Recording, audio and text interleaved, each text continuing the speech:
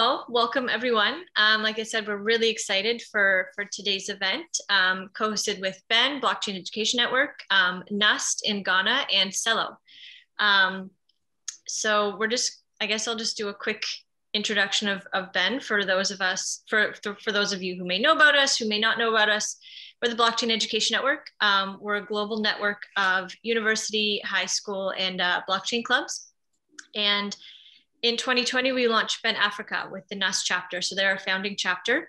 And we've also grown to include CrewTech. We're also going to include the University of Ghana soon. So we're really excited for Ben Africa to have gotten so much traction and so much excitement. And we're really glad that you're all able to join us. So I will pass it off to Celo for them to introduce themselves and get started on an introduction to stablecoins. Hey, well, thank you so much, Ben. Yeah, we're here from Celo, myself and the guy below me, Peter. Peter's over in Lagos, Nigeria, just outside Lagos, and I'm in New York. And we represent C Labs, which is like a core team building on Celo, which is like an open network for smart contracts, stable coins, everything that's like Web3. So it's pretty cool little thing we've got going on, and excited to be here to talk to you about it. I think I'm going to present now just because it's easiest. Give me 2 seconds.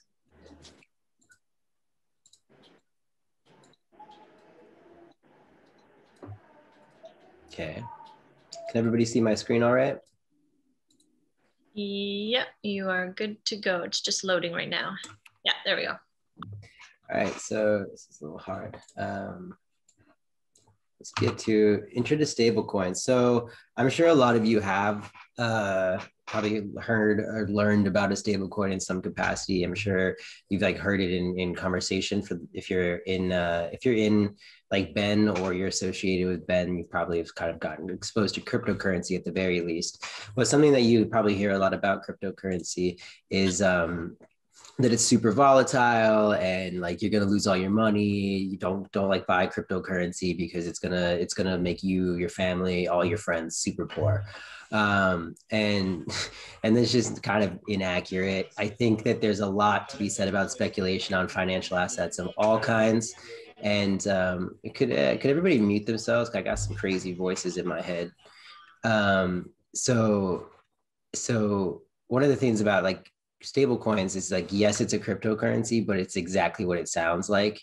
For the most part, it is what the idea is, to be stable. It's designed to be pegged to some kind of fiat currency, which fiat is just paper dollars, which actually dollars are not made of paper.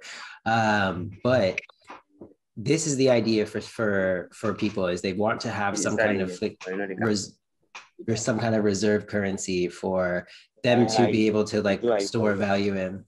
About to try and mute everybody. Mute all. That's a crazy move. Okay, I think you guys can all still hear me. So where was I?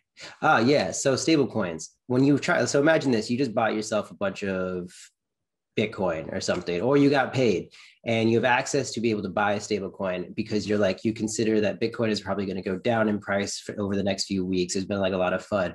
What do? Do you cash it out into a bunch of like paper dollars? No, probably not. You would look around at the ecosystem and you'd be on an exchange and you'd say, oh, wow, okay, there's a stable coin and this coin is equal to $1 no matter what happens. So let me take my Bitcoin profits or whatever I'm doing and I'm going to move it over into a stable coin so that when the market crashes, I don't experience that volatility. And so that's like the base understanding of why stablecoins came around. They really came around and came about because it was a group that wanted to, there was just a group of people that wanted to be able to like not lose a bunch of money on the volatility of the crypto market. And the way that that's been done, I mean, like you look at money, and money is a medium of exchange. It's a store of value. It's a unit of a standard of value. And that money, like a paper dollar in a country, is backed by that legal tender, the legality of that country, and the and the, to be honest, the military of that country. And this is why there's been like, if you look at the United States, when the Confederates split across the country, or there's been like civil wars anywhere, that new country has tried to make its own money, because that's kind of like, it makes itself more legitimate. But what people have done with cryptocurrency is said, I don't need a country, and I don't need to have some like legal book and a bunch of men in a room with gavels in order to make this be a real value to me. So what we've done with stablecoins is, make this smaller. It's hard because I got all your lovely faces are covering my slides for me. So cryptocurrencies that track the value of fiat currency, similar to Bitcoin and Ethereum, they're built on a blockchain allowing for fast, secure, and cheap transactions. So that's pretty much what I've just described to you. But why are stablecoins important to you? Why does it matter for like what you're doing? Well, I can't say that it does. I don't know that it does, but I can tell you how you could use them. And for us, what we're doing at Celo is we've created what's called a programmatic stablecoin. And there's an important difference here between programmatic stablecoins and algorithmic and fiat collateralized or DAO collateralized stablecoins. So let me just make this smaller. Can I make this smaller? Yeah.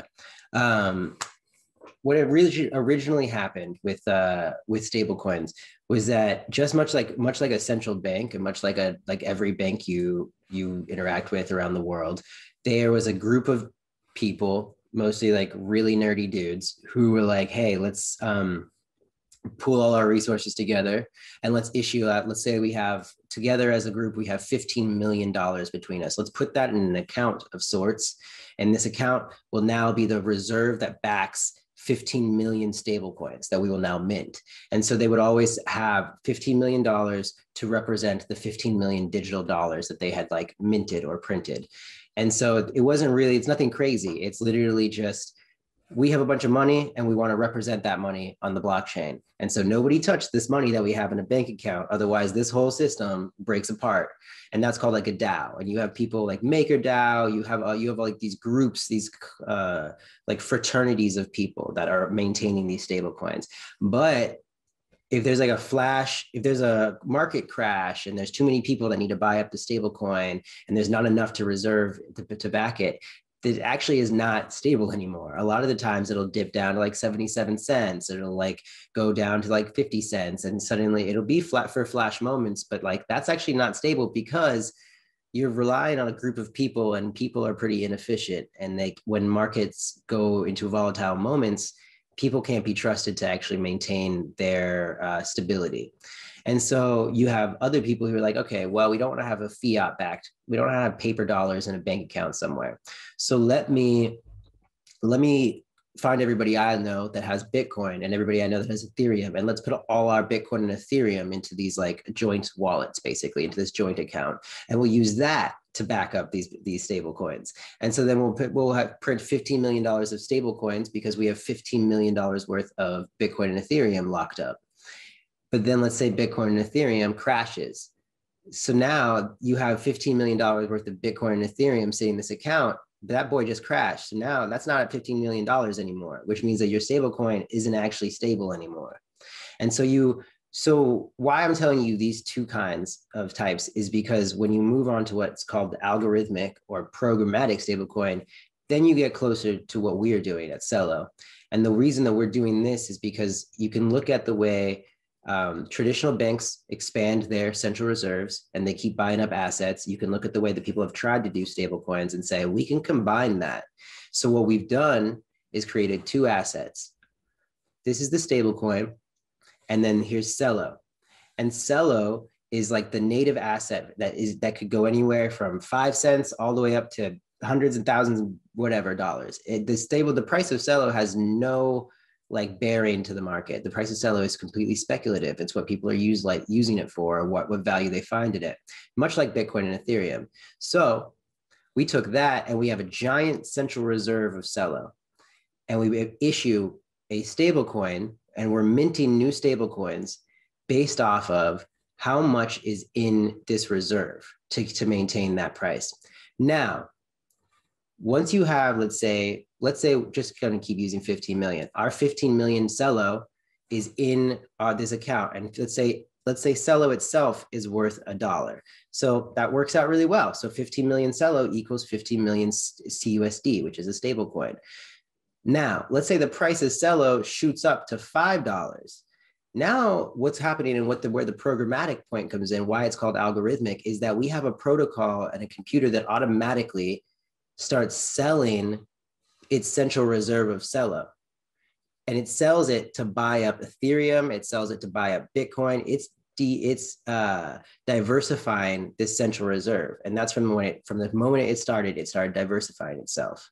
And so it's buying up Ethereum, it's buying up Bitcoin, and it's doing all that because now the price of Celo suddenly shot up, which means that like it's over collateralized by so much.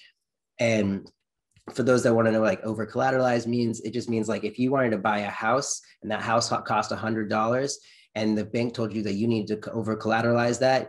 So you need to put down, let's say like $200 to $300 worth of assets. So like to back up this house, just like you're putting down way more than is necessary. And that's what's happening when the price of Celo shoots up and you have to keep the stable coin. So we need to sell off Celo in order to maintain, otherwise the stable coin goes up to like $1.50. And that's not what people wanted.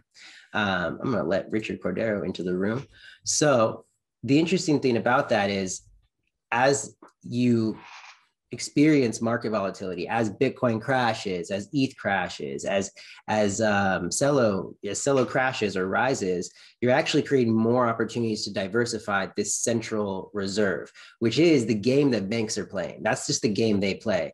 Banks make money no matter what happens. The bank makes money when the 2008 crash comes. The bank makes money when your mom buys a house.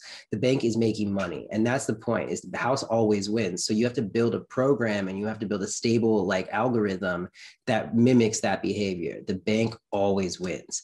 And so when you have a market crash, actually this price of stable coin is still $1. People can still use that dollar however they want.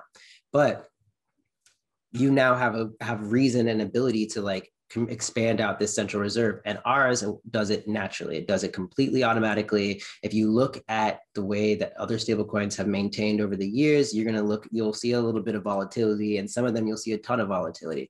But if you look at the Celo blockchain and you look at how much CUSD has stabilized from its inception in July of last year, it is maintained in like an exact one-to-one peg, because this is an algorithm that's not a human being. It's not a fraternity of dudes trying to like click their mouses to vote on something. It's just an algorithm doing its job. So I just wanted to explain those three. Is anyone using stablecoins? A lot of people are using stablecoins. In fact, just because of the fact that stablecoins, like non-programmatic, like the ones that are on Celo, like non-programmatic ones that are backed up by fiat currency or a DAO, are actually quite volatile. There's a lot of people who even like use stable coins just to make a quick buck, because they can actually, if they put a lot of money into it, they can make a little bit of money off the end of the day because it's so volatile. But ours, nobody can really do speculative markets on, and that's kind of great. Sorry about that. Is this slide 6? Peter, was this you? I'm going to hand this off to my boy Peter here. Peter's coming from Nigeria. Hello, hi everyone. That was brilliant, Jarell. Thank you so much. My name is Peter. I'm based in Nigeria, in a city called Akure, just outside of Lagos. So, yeah, so are people using stablecoins? So, the interesting thing is, we did some research at C Labs, and we figured we're trying to see where are the volumes of cryptocurrencies coming from, right? And we kind of the top 10 countries that has like the highest peer-to-peer volumes, the highest search volumes of crypto, stable coins, and all sorts of things on Google. About 2 of them are from Eastern Europe, 3 of them are from Africa, and I think the rest of them are from Latin America, right? So that shows a lot. And coincidentally, these countries are countries that have a lot of high inflation rate. So in Venezuela, from 2016, there was about 53 million% inflation rate. The currency it's practically worthless at this moment, right? So I had some stories on some of the social forums that if you want to buy maybe a chicken or turkey, you know, they weigh money now. They don't count money anymore. Like you hand over a $5 bill to someone, they weigh the money, and you know that shows how crazy inflation is. So now, from our statistics, we also figured out that these same countries are buying a lot into stable coins. I know that shows that a lot of people are trying to save their wealth in stable currencies, and they're trying to store all the money they've worked for over the years in stable currencies. There was a YouTube video I saw I think last year about the man in Zimbabwe. Zimbabwe also has had some crazy inflation rate. At the point they had like a $1 trillion note, right? And the man was crying, and he woke up one night, and all the money he has saved during his youthful days was just gone. Proof that was it. Inflation hits, and the money was literally worthless. So, and now people in these countries are trying to figure out how they can move their money into more stable currencies. Now, the trick to these is that now the government in these countries are restricting people from getting their money from their local currencies into stable currencies like the US dollar, euro, pound sterling, and the likes. And just to avoid capital flight, just to restrict a lot of money from leaving the country, right? But then people need to figure out a way to save their wealth and savings, right? So now the stable coins are cryptocurrencies which everyone have access to if you have, like a basic internet and a smartphone, right? So stable coins are like cryptocurrency, like Jarell explained. They're stable, and they allow people to move their money into a digital form of dollar or euro, and they could just have it on their phone. It's quite easy. Could you go to the next slide, Jarell? Thank you. Also, another example of people using stablecoins is the Mastercard's pilots in partnership with C Labs. So this pilot went down in Kenya. So FinHex, an initiative of Mastercard, they organized a training session where they trained about 50 Kenyan youths, and they taught them how they could earn Celo dollars for doing digital micro works, like maybe translating of content, petty jobs that you could find on freelancing platforms like Fiverr, Upwork, and the likes. And they were able to earn Celo dollars and convert that to the Kenyan shilling within minutes. And that's like revolutionary for the gig economy in Kenya, right? So a lot of the youths in Kenya depend on gig works, right? So they do a lot of gigs on freelancing platforms like Fiverr, Upwork, and it's a huge source of livelihood to them. So earning stable coins like Celo dollars made the whole process seamless and easy for them, right? So it was easy to get this payment from platform where they did the jobs. So these are like real life use cases for where stable coins are actually helping people's lives. Could you go to the next slide, Jarell?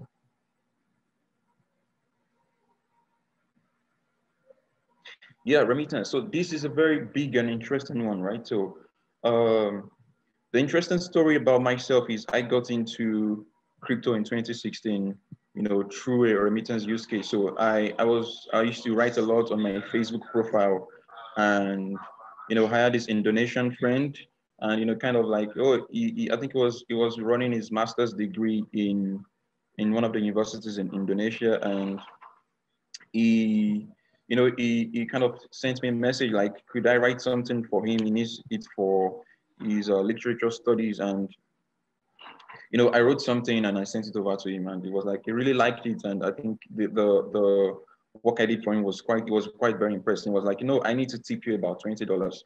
So now I didn't have any idea of how I could receive money into Nigeria. So I went online.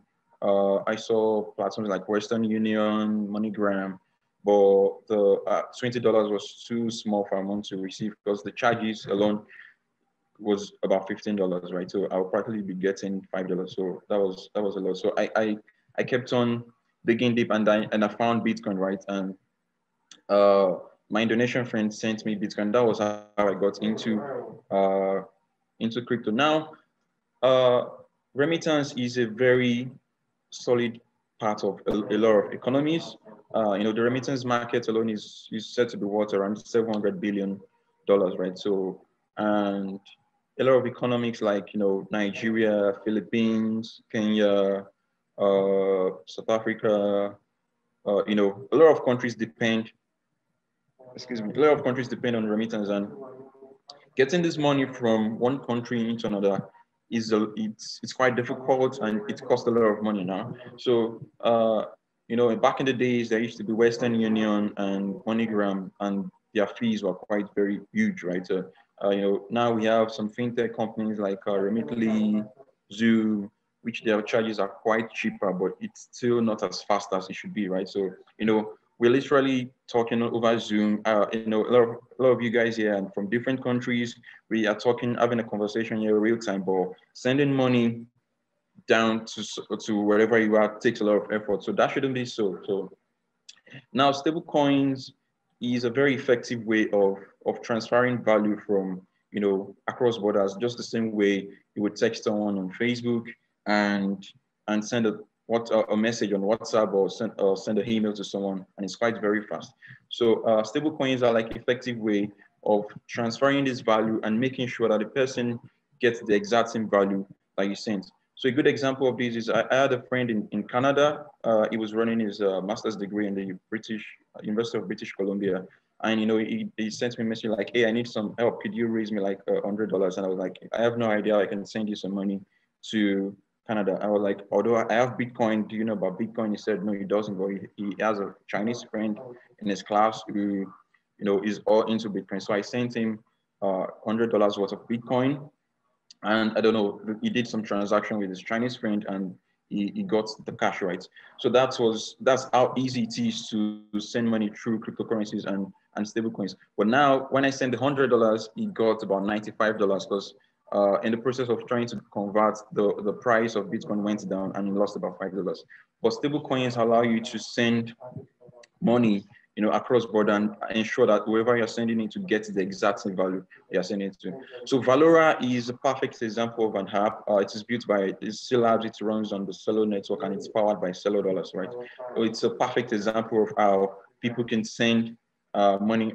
An average person who doesn't really care about cryptocurrency or doesn't really know how crypto works could use Valora to move value and send it, just to a mobile phone number, and the recipient gets it instantly, right? Now, there's an interesting fact. It's easier to send money from, let's say, Nigeria to the USA than sending money from Nigeria to Zimbabwe. So, and Nigeria and Zimbabwe are in the same continent, right? Both in both Africa, and it's crazy how it's difficult to send money within some African countries. So what we are working at Labs is trying to ensure like Valora could let people send money using stable coins from say Nigeria to Zimbabwe and get it instantly, right? So these are like real life use cases of how stable coins are helping a lot of people. And in South Africa alone, countries like Uganda, Kenya, they have a lot of migrant workers in South Africa, but sending money back home to support their families is a lot of work and costs a lot of money. So, people could use apps like Valora, using Celo dollars to send money back to their families. And, it's cheap, it's fast, and, it's quite very easy. Jarell, could you go to the next slide?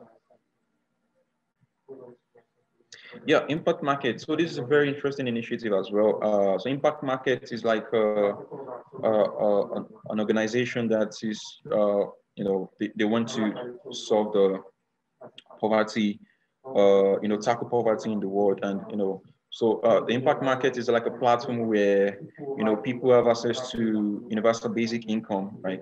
So the vulnerable communities and people who need, support can come onto impact markets and, create a community on the platform, and create a smart contract for themselves. And, a lot of there about communities from Uganda, Kenya, Brazil,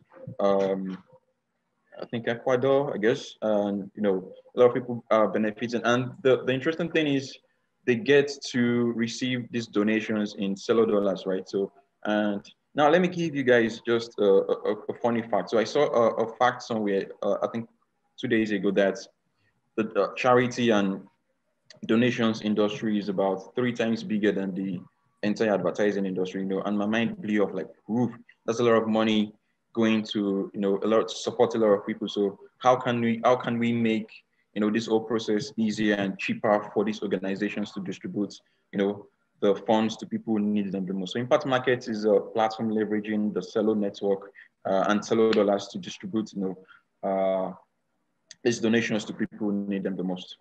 Could you go to the next slide, Jarell? Yeah.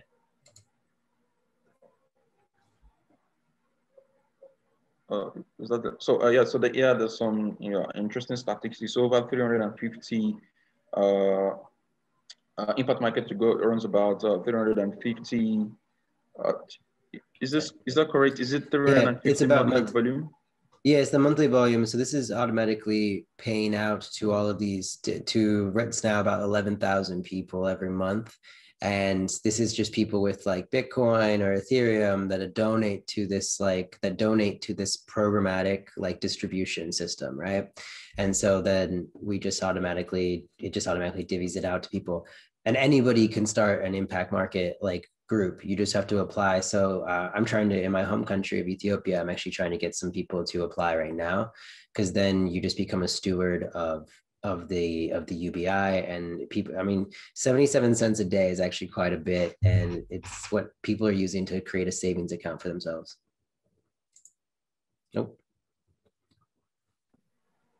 Was it? Thank you for your time. Slide. Yeah. So yeah, that was it. If anybody has any like questions, I don't think I saw too many questions in the chat, except for how do stablecoin platforms like Celo know when to manage their circulating supply to ensure that the price of their coin remains stable? Jasmine Brunson, that's a great question. Also, I really like that you have a bunch of sound equipment behind you. Thank you.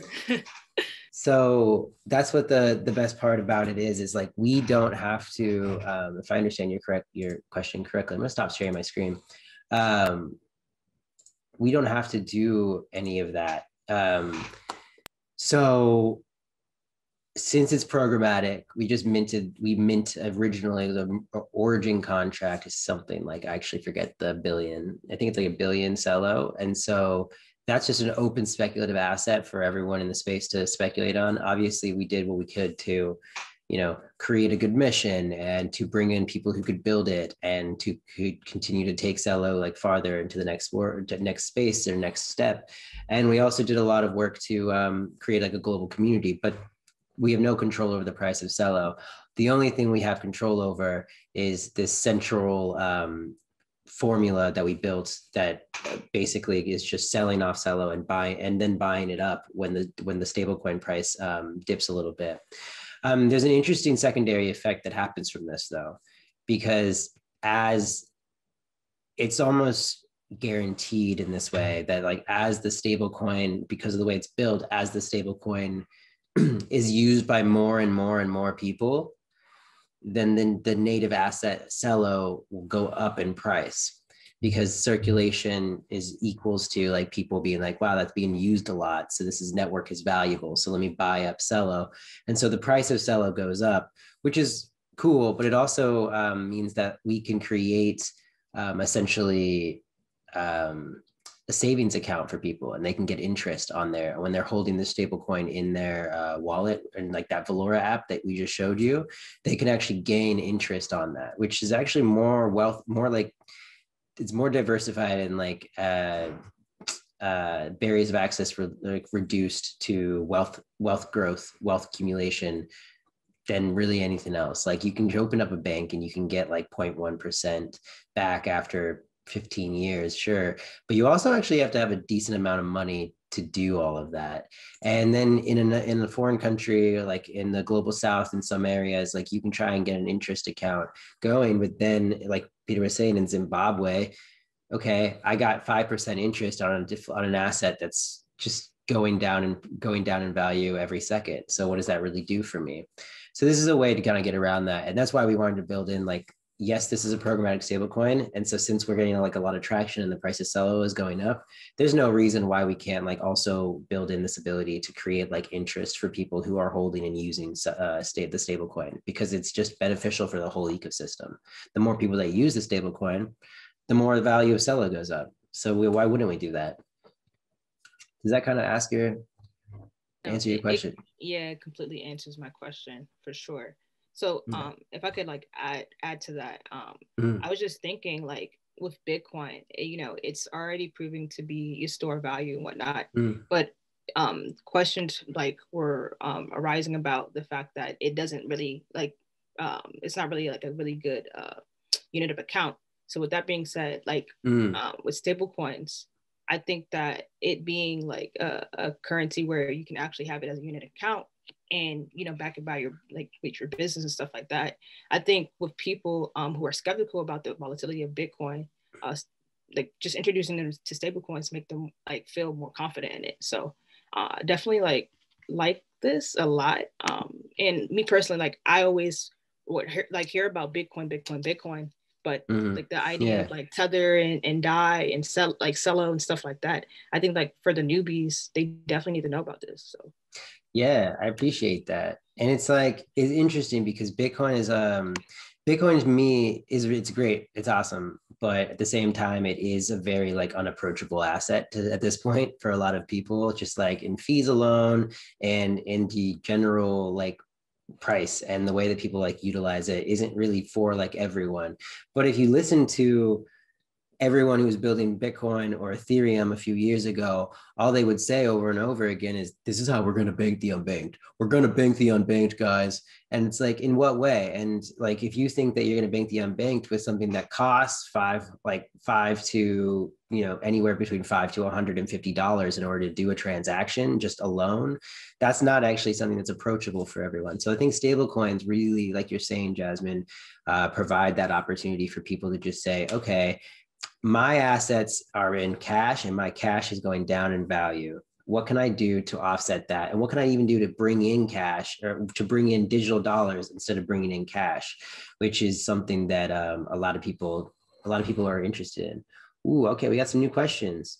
Which consensus mechanism does Celo stablecoin use? Oh, it's proof of stake. We're a proof of stake mechanism, and we're you know, always pushing to keep diversifying. If anybody knows anybody who wants to be a validator, feel free to apply to our validator program through the community fund. And what differentiates DAI stablecoin from Celo stablecoin?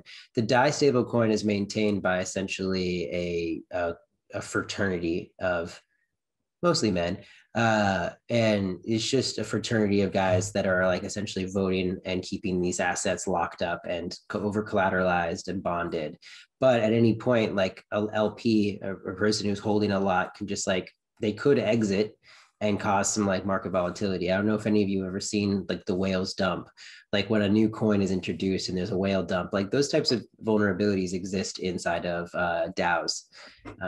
And so it's a great question, and it's called a liquidity drain is another term for it. If you're having issues, raise your hand and send an emoji in the chat, and we can unmute you. All right, yeah. Anyone want to do some live questions, some back and forth? There's a question here from Thomas Badu. It says, how stable is CUSD? Would the price always remain at par with USD? If yes, why is the price below $1? Like right now?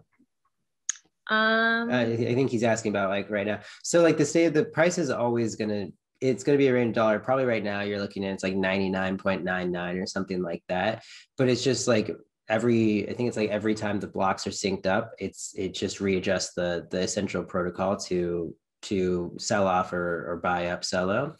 And so, and yeah, the price will always be on par with the United States dollar, but that's not to say that we're only releasing USD or CUSD. We in like a month, at the end of this month, because you know the United States dollar actually doesn't run the world, we'll be releasing the C Euro, and so like then we have the C Euro, and that can be, you know, utilized. People can get paid in C Euro, and it's something that is using the same programmatic like stable mechanism to maintain the value of like however many C euros are needed and need to be minted. So yeah, could you please develop on the legal issues that Theater stablecoin is going through right now? Oh, the stablecoin is going through right now. How do you mean? Felician, could you refine that question? I'm not sure I understand you. She may be talking about Tether. Sure. So can you hear me? Oh, Tether. Sorry. Yeah. Yeah. So I'm a little bit curious about like all the legal issues the Tether stable coin is going through right now. You know, can you touch a little bit on that? I don't really like to speak on the legal issues of other projects or teams, but if people are, you know, doing remittances and creating cross-border payments for stuff that's like illegal, then they can have issues. So it's interesting is if you actually look at the amount of oil that can be shipped between like certain countries or across borders, there's actually a daily limit to how much oil can be paid for and shipped between two borders. And an interesting use of stablecoins that people have done is like, for instance, Tether or Tezos, they could like get paid in the books for this much oil, right? But they're going to ship double that, and they're going to get paid for this much oil in cash, and then they're going to get paid the rest in a stable coin, right? So if anybody's doing something like that, that can be like highly illegal to like actual international trade. But I don't know too much about specifically the Tether legality issues, but so I don't want to speak to another team's legal stuff. If you receive CUSD, what can you buy with it in an African country? How would someone in an African country liquidate their CUSD? Like buying things, or do people see CUSD as a hedge to depreciation? Both, all the above. I'll get into the depreciation thing. Peter, I know that you've done work with people on the ground for creating like cash in, cash outs, so I'll let you answer that question. But for the depreciation asset question, it's pretty interesting because when we started with like our pilots, the impact market pilot that you saw, right? Like that's just like 11,000 people around the world getting 77 cents a day. And when we started, we were like, wow, we really need to make sure that they have abilities to cash out. So we made sure to find vendors that we would interact with directly and provide them cash for these people that were going to start buying with Celo at their stores, right? And we saw, first of all, like a few addresses every single day going and buying stuff in the store. And so after a while, you saw we changed the stores and we said, hey, now we want you to take payment in CUSD on your phone as well. So they're just scanning each other's QR codes and paying each other.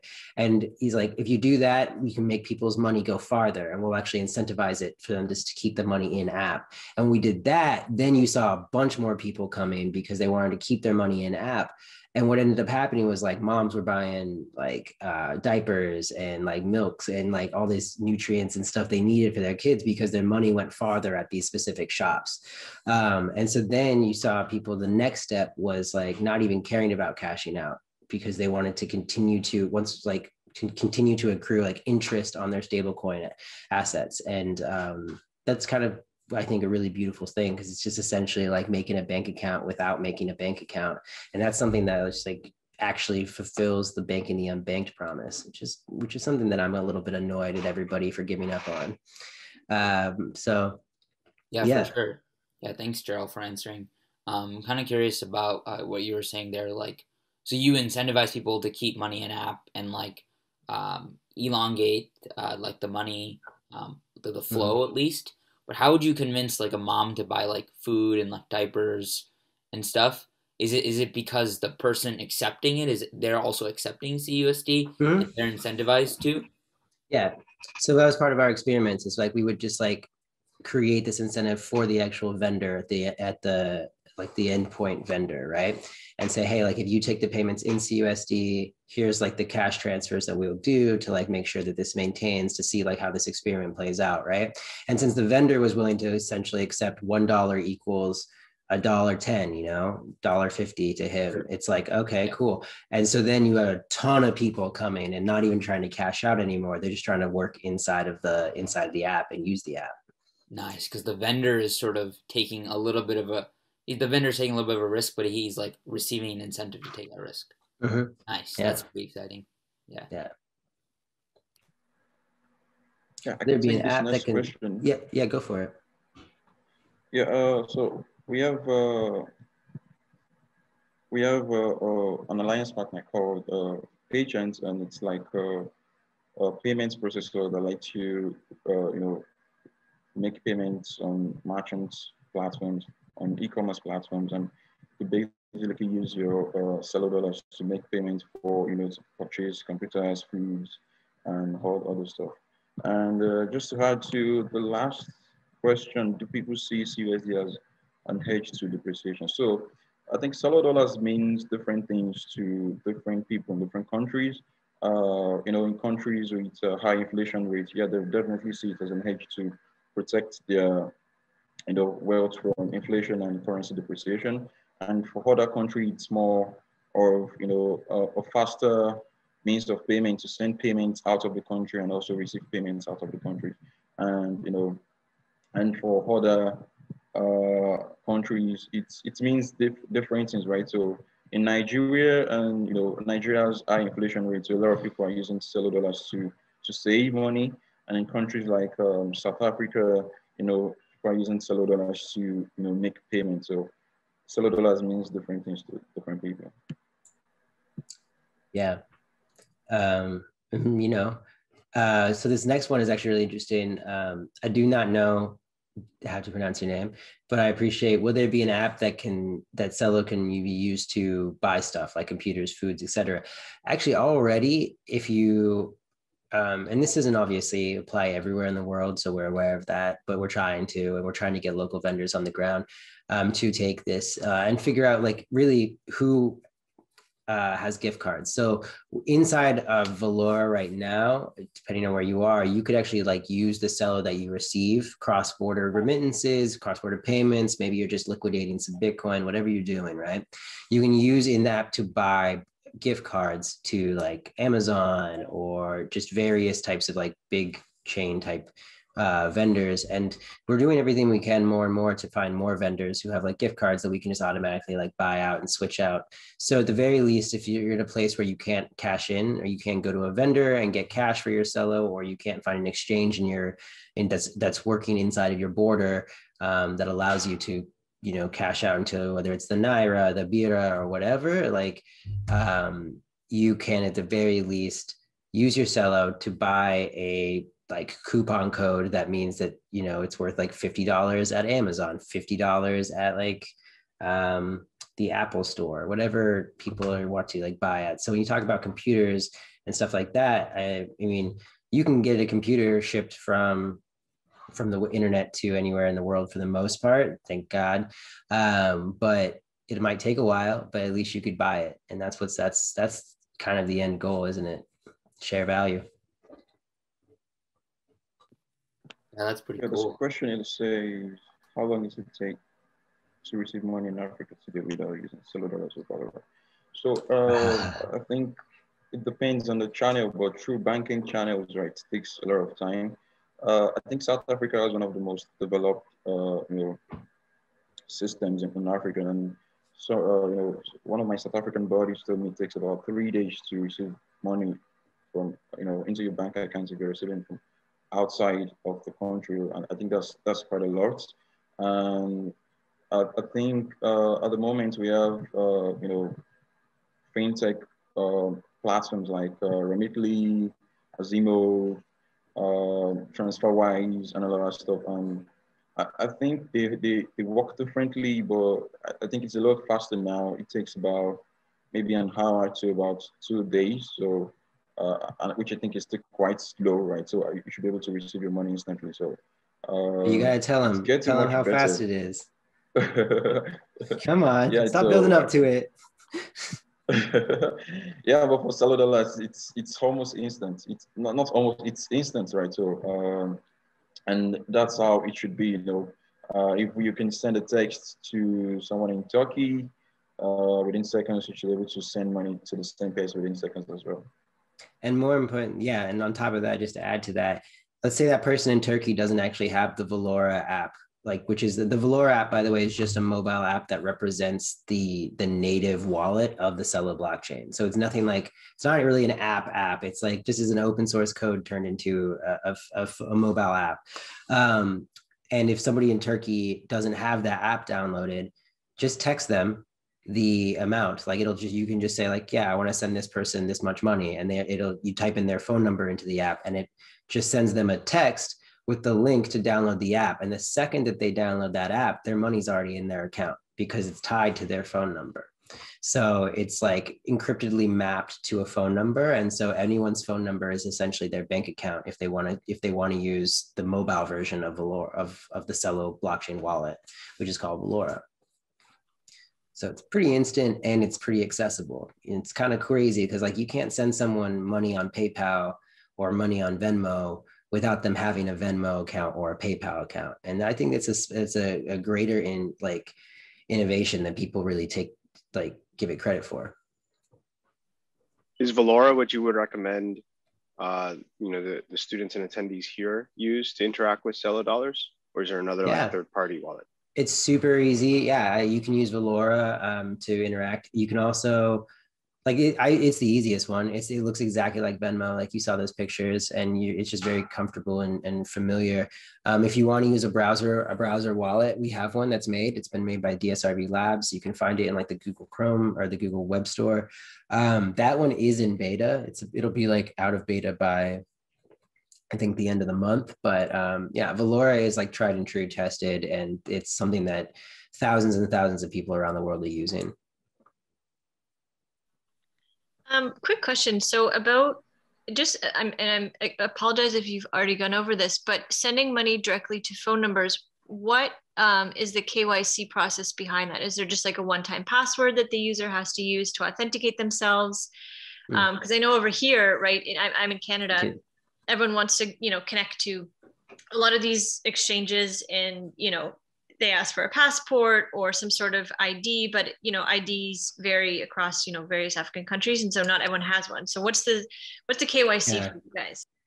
Yeah, for us, it's if you have a phone number, you can have a bank account. And the way that we verify that that's your phone number is like the same way you make a wallet for any other blockchain. You'll obviously have a seed phrase, and it's like your private key. But your phone number is actually just mapped to a public address. It's not mapped to a private key. So someone can't like steal your phone or steal your SIM card and then like steal your money. But what you end up doing to validate that this person owns that cell phone is like they get a series of validation text messages being automatically sent to them from the validators that actually are maintaining all of the network transactions. And so this automatic process like goes through, and then they validate that they are this cell phone number. The way we see it, it's just because someone doesn't have a formal ID doesn't mean they shouldn't be able to have access to money or wealth accumulation.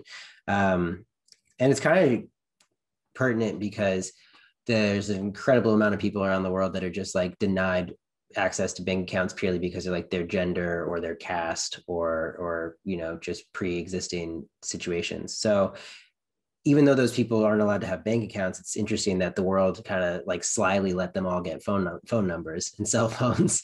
And so we're like, all right, there's a hack, let's work around it. Hey, I put a question in the chat. Yeah. So I just wanted to ask just a geared question. So did like the Central Bank of Nigeria's ban affect you guys at all? Peter, you wanna? Yeah, that's the very good question. Peter's on the ground in Nigeria right now. Pretty sure he's paid multiple people in Celo in the last few weeks. Yeah, so well, yeah, it did in a way, because we were trying to build we're trying to work with partners to build a cash in and cash out network. So a lot of people can get the cash into Celo dollars and get the cash from Celo dollars. Move out of Celo dollars into local currencies, right? So the ban stopped, a lot of partners we were trying to work with, and there was kind of like a slow progress on that. But now we have other partners that we're working with to, use a peer-to-peer, system to process our, the cash in and cash out. An example of that is Bitmama, and we tested Celo dollars cash in and cash out live on the platform about 3 days ago, and it worked perfectly well. So it did affect us, but we are figuring out a way to move forward. Quick question for you guys. So Jarell, you were saying earlier, so people could like get the Celo dollars and then they could like use it like on Amazon to buy product. So it's essentially not touching the Nigerian the regular currency at all. Yeah. That's insane. That's like mind blowing, right? Like holy shit. Yeah. And the second that, I mean, the way I see it, and I'm pushing pretty hard, is like Nigerians are always consistently, and have been since 2015, like anywhere from ninth to like sixth greatest Bitcoin and cryptocurrency transaction volume per day. So there's nothing eventually stopping us and the community from proposing like the stable Naira, like C Naira on Celo network. And then it's like interacting in a currency that they know, but still never touching the Nigerian like government in any way. Cool.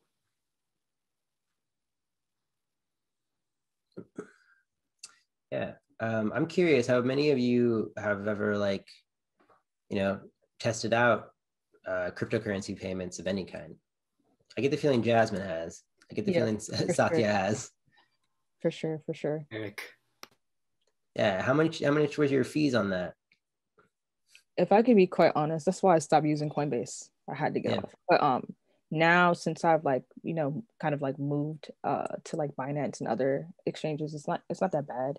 But like at the end of the day, I try to hodl, so I keep the hard wallet on me, So yeah. But the fees are sometimes crazy, and I get it. When you can't like expect like decentralized finance from a centralized like exchange. But I'm pretty sure you're going to tell me that Celo's fees are like low as hell. Yeah, that's just the answer. Yeah.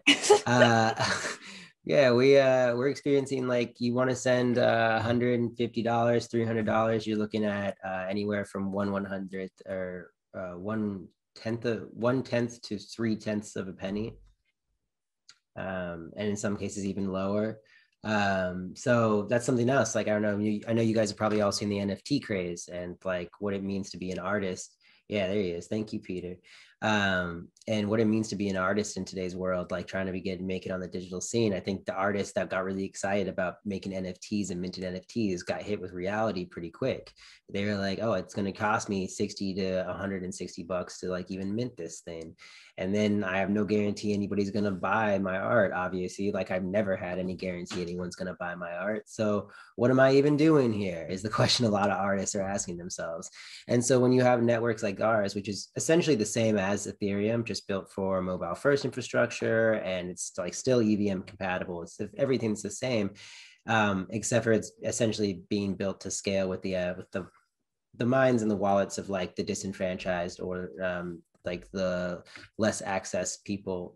So what we have here is like another network where people can start minting NFTs and it costs them a penny and they can make actual profit. So it's really kind of mind-blowing that I understand there's a lot to be had about like a meme culture and like a fun fraternity that everyone's a part of. But at this point, people are just losing money. So. But when you say it costs pennies, are you talking about the gas fees to like mint the? Okay. Wow. Yeah. And it costs pennies, like, and you can even pay gas in multiple currencies. You can pay it in a stable coin, you can pay it in Celo, you can pay it in Gwei, like, so, yeah. Chillas and Bitmax, nice.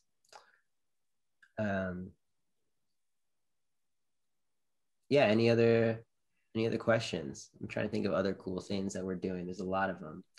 Though that impact market thing, right? So that's a programmatic.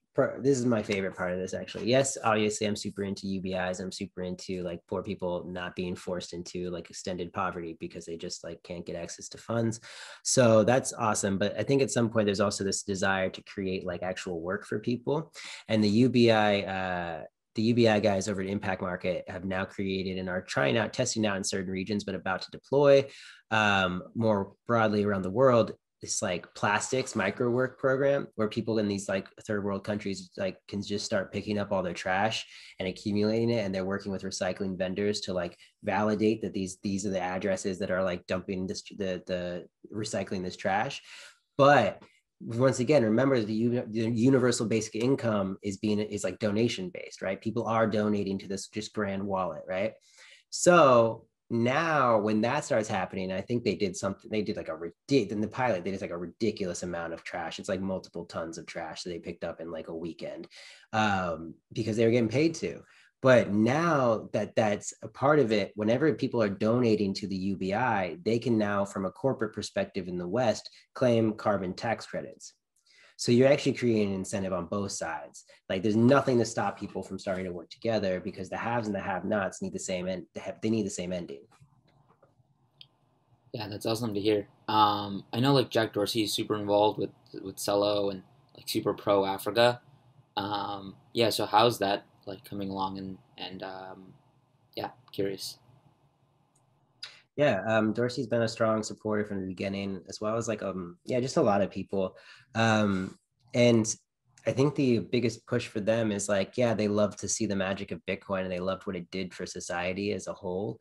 But in the end, I think there's only like 10 million Bitcoin wallet addresses that exist. And it's like, there's billions of people. And so Dorsey being a Twitter like founder, and many of these other people being Silicon Valley types, they know, like they went through the whole phase of like, oh, we got to start building for mobile. We have to start building for mobile. And they did that 5, 6, 7 years ago, right? Mm-hmm. And for some reason, this Web3 world, this blockchain world hasn't quite put that together. And so you're looking at these visionaries like getting behind Celo because they're like, oh, you guys actually built it for cell phones.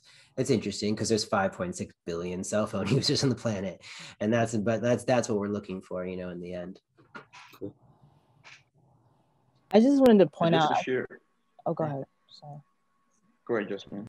Yeah, I just wanted to point out, I think that's really awesome just to have that with the cell phones, because like in America, about like 11% of Americans don't even have like I would say consistent internet usage, but just about everybody like has a cell phone. So it's just like, I just think that's like genius. I don't really hear about companies just saying like, okay, as soon as you have just this one device, you can have like a bank account instantly, and you don't have to worry about people kind of like discriminating you against like different types of heuristics and stuff like that. So I just wanted to just point that out. I'm definitely going to look into Celo more. Yeah, and if anybody here likes to build, I don't know if any of y'all are developers or anything, or designers and things. We have like a big old hackathon happening right now with a big old purse, and it's like 60K right now with the first prize of 10,000.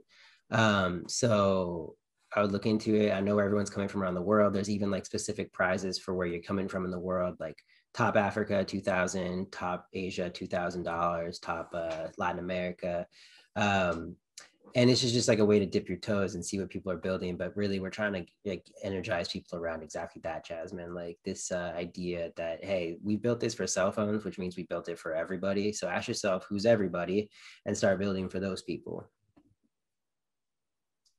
Well, Peter, Jarell, we would love to have you guys join the Ben Africa Telegram chat as well. I just dropped the link again in the Zoom link. So if anyone wants to join our group and keep asking questions, continue the discussions, that would be one of the best ways to do so, because we could be doing that all the time.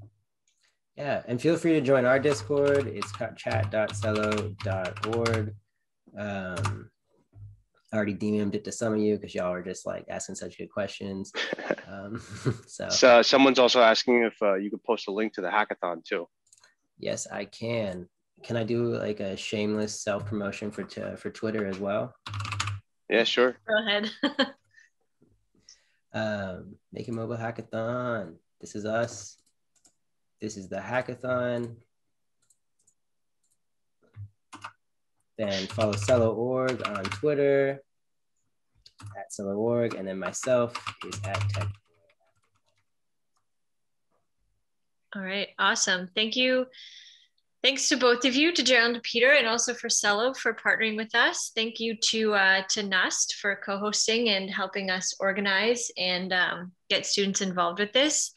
really, really great presentation. I know, coming into this knowing a fair amount of on stablecoins, I definitely learned a lot. And also from the students and from you guys, really great questions. Was really impressed with the questions asked. Definitely learned a lot. I'm really happy that we left all that time for questions. And thanks for staying on, a little bit after 12, and for the students as well, again, for all your questions. And we can continue the discussion on the Ben Telegram channel.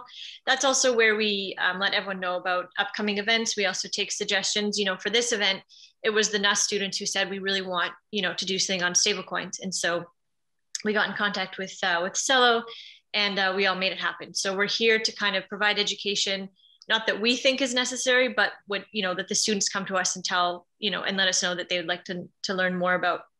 So yeah, thank you. Thanks everyone again for taking this time on your Saturday. I don't know what time, I'm sure everyone's, across different time zones, but yeah, thanks everyone for joining. Thank you to Jarell and Peter and Celo for hosting this. Thank you to KNUST. And yeah, we'll continue the conversation on Telegram.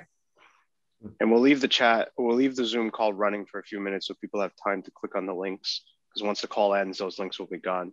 Yeah. And we'll post them again in the Telegram chat as well. Yeah. Thank you for having us. This has been super awesome. Your questions are genuinely very good, all of you, and better than a lot of panels and stuff I've been on with actual seasoned professionals asking questions. They're just asking, when's the price going up? When's Celo going to the moon? Much. Yeah, they're like, how much money did you have when you raised? Like, it's more like ridiculous questions. Yeah. Oh, hey, Norbert. Hey, Kate, how are you? Good. Norbert's from KNUST.